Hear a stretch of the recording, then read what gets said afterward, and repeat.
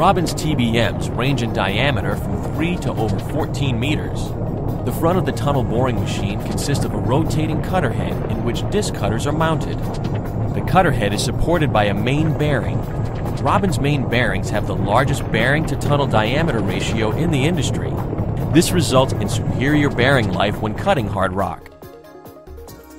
The cutter head holds disc cutters, which consists of a shaft, bearings, seals, and a rolling hub. The disc cutters are not powered directly.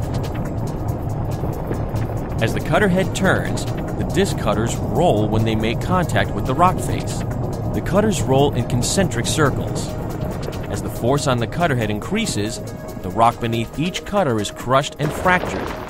Eventually, these fractures meet, and rock chips, or muck, break away from the tunnel face. This process is known as kerf cutting.